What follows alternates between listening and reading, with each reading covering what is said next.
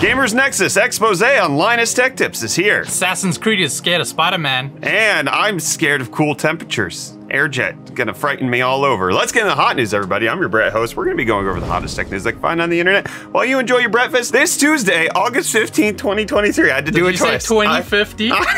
I messed up, all right? The date's a little hard to say sometimes. That's fair. Especially as my mind's been reeling from trying to cover this first topic in a way that is both fair and doesn't necessarily give in to my clear biases, because one of the things that's going to come up in this debate between Gamers Nexus and Linus Tech Tips is the fact that there are biases that are happening on all sides, which is one of the things that Steve called Linus out for in the reviews. However, everybody has a bias, and that's not against what Steve said, which I'll get to in a second. I have a bias. Obviously, very close to Linus and his team. They've sponsored our Cannonball charity events. They are tattooed on my butt. I guess I have to disclose that. That's something that's there, but I'm going to do my best to try to be aware of those and still deliver this topic to you in a way that is fair, meaningful, and gives you the gist of what's going on. So, Gamers Nexus yesterday published the video, The Problem with Linus Tech Tips, the Accuracy, Ethics, and Responsibility. I highly encourage you go watch that 44-minute and 14-second video for yourself so you can get the detailed breakdown. But to make sure I don't miss any topics, and because it's a 44-minute video, I'm just going to cover the timestamps here to highlight the actual different topics that they talked about there. Number one, that this isn't drama. Steve did not monetize this video. They're not making any money off of it. This is seriously just to bring awareness to the community as a whole. But a lot of Linus rushing things due to meeting deadlines and getting a lot of things wrong. GPU review errors, CPU cooler test errors, PSU review errors, CPU review errors, as well as asterisk corrections in their videos that seem to be popping up more and more lately. And one of the things Steve does acknowledge is the fact that reviewers will always make errors. This is not something that Linus is necessarily going to be alone in. However, it's the frequency that it's happening with, compounded with the fact that Linus does appear to be shifting from being entertainment or edutainment into trying to pivot, especially with LTT Labs, as one of the foremost places where reviews are going to happen and as an authority on these types of things. So that was the first 25 minutes of the video. Then going into other things such as irresponsible actions and conflicts of interest in terms of ethics. The biggest one that I think I see a lot of people addressing online is the issue of what happened with a Billet Labs review, which we're going to cover a little bit more in depth. Additionally, things like on the Short Circuit channel, they reviewed the Ponage mouse, where they said it didn't glide nice, and that's because it had plastic on the feet, which Linus actually did address in the most recent WAN show that they covered. He did bring up how there were some processes there, but really, Gamers Nexus video painting this whole picture that there are serious errors that are happening on Linus's side. There are some ethical concerns, specifically when it comes to the Billet Labs thing, but the community response to Gamers Nexus video seems to be positive as a whole. Jay's 2 cents responding that they do appreciate putting reviewers to task, saying, as the Walmart greeter to the tech world, I'm glad you are managing the service department. That seems to be the general sense that we're getting, that overall a lot of people are acknowledging that Linus might be potentially pumping out content way too quickly and then allowing errors to pop up in their videos that then happen to mislead a whole bunch of people because of the fact that they have one of the largest reaches in tech and specifically computer hardware YouTube. But the biggest issue specifically comes with the Billet's lab review that they did, where they did not review it properly. The actual product they were testing was supposed to be done with a 3090 Ti. Linus said, frick it, we're gonna do it on a 4090 because we don't have the right GPU. Then in a WAN show interview, they were trying to discuss whether or not this was the right thing. Luke pushed back and was like, you didn't test it with the thing that was right. And Linus was like, what does it matter? $500 of employee time could have gone into it and would have been a different conclusion.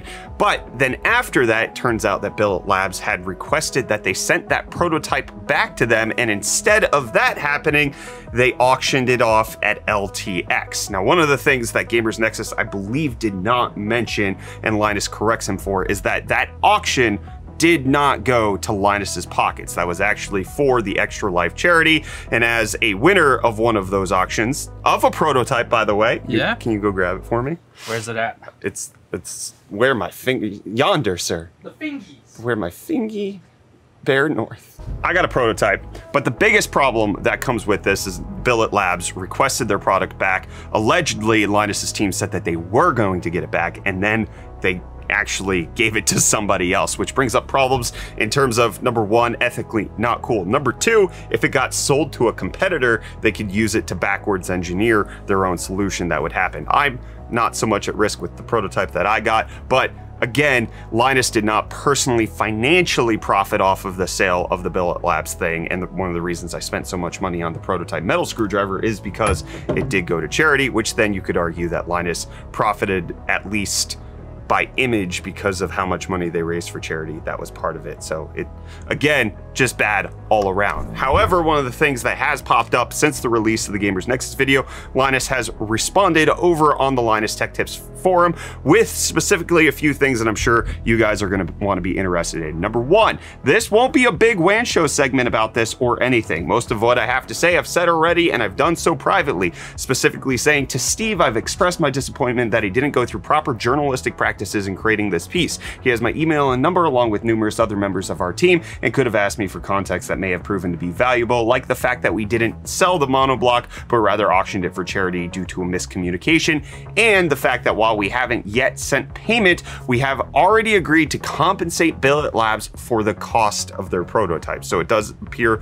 like they're trying to make good there. That doesn't address the error of potentially selling it to a competitor, which is still up in the air. However, we'll discuss a few more details in a second.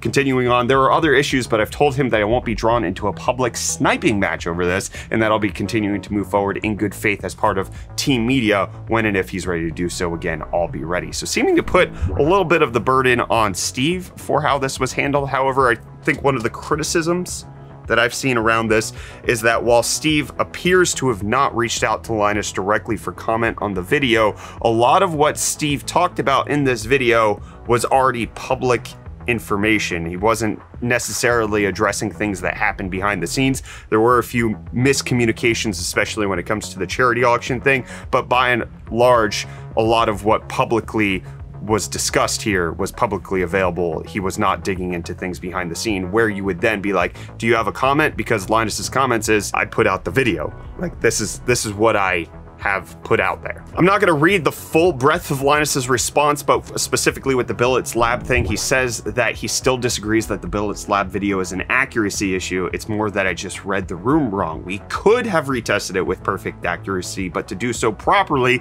accounting for which cases it could be installed in and which radiators it would be plumbed with, would have been impossible. Also didn't affect the conclusion of the video, or so I thought. I wanted to evaluate it as a product, and as a product, if it could manage to compete with the temperatures of the highest end blocks on the planet, it still would make sense to buy. So from my point of view, retesting it and finding out that yes, it did in fact run cooler made no difference to the conclusion, so it really didn't make a difference. However, he talked with a member of his team. Turns out that he is coming to the conclusion that potentially his team pushed against him with this, and he might have come to a different conclusion had he listened to another member of what's going on. Ending it with, either way, I'm sorry I've got the community's priorities mixed up on this one and that we didn't show the billet in the best light. Our intention wasn't to hurt anyone. We wanted no one to buy it because it's an egregious waste of money no matter what temps it runs at, and we wanted billet to make something marketable so they can, you know, eat. So he tries to posit that the reason it's okay that he reviewed it wrong was because, hey, this is actually a bad product and this company won't survive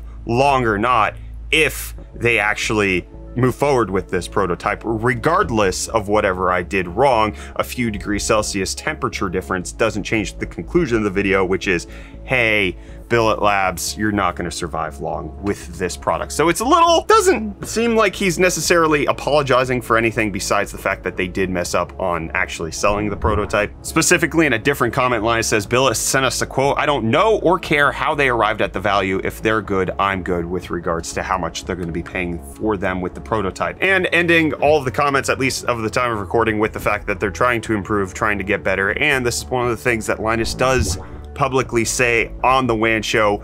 If you happen to watch his WAN shows, which they're 3-4 hours plus, so like, I mean, 44-minute Gamers Nexus video is long, so WAN show is going to be even longer. They do call out all of the issues that are happening behind the scenes, like the fact that one of their engineers at the labs called out Gamers Nexus and Hardware Unboxed for their testing practices. Linus directly said, I'm not going to fire him for that, but also we didn't hire him to be a PR person, and maybe we should actually have better practices for how they're going to engage the media in the future. So there's a lot to cover here. I tried to give you the rough understanding both from Gamers Nexus side as well as comments that haven't been made known in a video by Linus so that you can see what's going on. I want to toss this question off to you. What do you think of this entire story that's going down? The slip in quality over at LTT when it comes to the review quality, the slip in ethics that Steve from Gamers Nexus brought up. Additionally, Linus's response to this whole thing. Where are you sitting at with how you feel on this? I'm curious to know what your thoughts are. I kept quiet.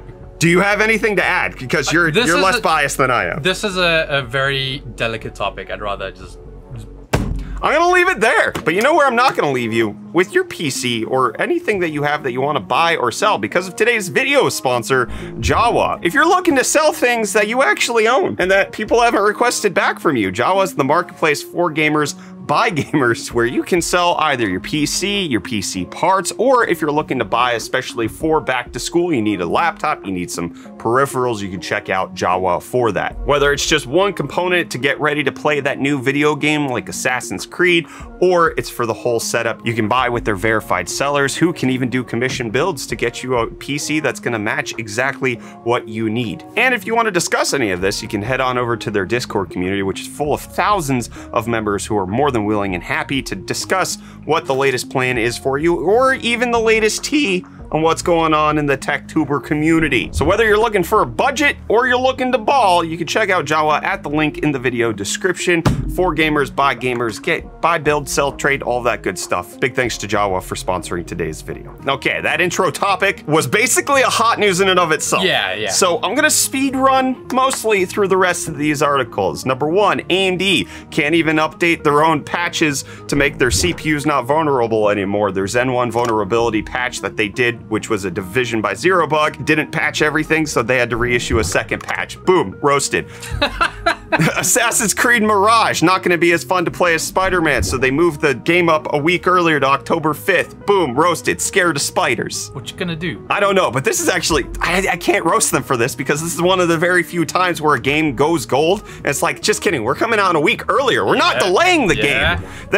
Could this be a good thing for Ubisoft, or will it be, man, the first week is rough because they needed a lot more time to patch this bad boy. We'll have to wait and see. I kind of want to praise them for it, but could potentially be a bad thing. And you can know whether or not the products on Amazon are a bad thing because they have AI generated review summaries that you can check out that are going to be rolling out sometime soon. It's going to conglomerate all the reviews and then give you a general idea specifically in different areas like it's easy to use or the performance is what you think. This will not help if you're trying to find that one. The only reason I go to Amazon reviews is if the answer section doesn't answer a very niche topic that I need to know, like, does this mug have a secret hole 3/4 of the way up where it can pee out all of my coffee? Because they don't put that anywhere. And I'm experiencing this issue. Anyways, so this wouldn't help me because I don't go to Amazon reviews for any other reason. Anyways, we gotta go UFD deals fast, Reece. Speed. Yay deals! First up we have the Acer EK27i, this 27-inch 1080p 100Hz VA gaming monitor. It's going for only $99.99 with the included promo code, making it $50 off and a great entryway into high refresh rate monitors. Woo! And then next up we have the Elgato HD60X external capture card going for only $176.70, making it $23.29 off. Take any discount you can get on Elgato products. I actually use this one in my home streaming setup. Because it's the only one that supports VRR, is that right? Yeah. And then lastly, we have the AMD Ryzen 5 5600G with the graphics integrated, all that good stuff, for only $119.99 with the coupon, making it $139.01 off. Whee! And with that, the deals are done. Speed. Okay, let's phase into each other.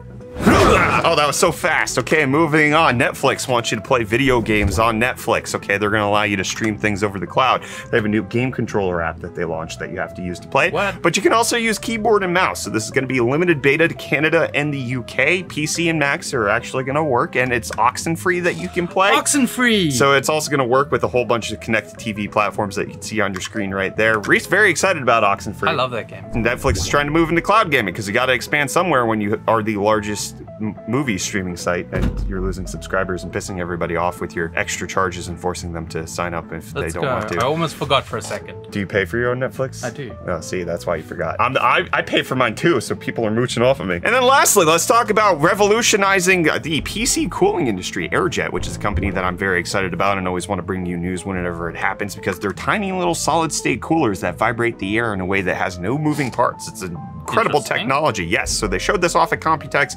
PC World did an exclusive with the Zotac Z-Box, where they showed that just placing this cooler on a little NUC PC gets it to run so much faster with no active cooling. It's incredible. And Airjet showing off that it can even work on things like SSDs. PCI Express 5.0 SSDs, impossible to cool right now. And if you do, you got little loud fans going blowing on it. The Airjets are gonna get rid of that. So they showed it working on PCI Express 5.0 SSDs, getting up to 14 gigabytes per second. They showed that it could lower skin temperatures on a compact SSD by 20 degrees Celsius, and also that it could work for a 64 terabyte SSD server. I'm excited for the implementations of Airjet. I want to see where Forest Systems brings this. They are invested in by Intel. This would be great in MacBook Airs, Ultrabooks, all of that kind of stuff, like just cooling down the smaller technology, or potentially making it so something like the Strix Point APU that we're expecting could get a solid state cooler and maybe run a little bit faster.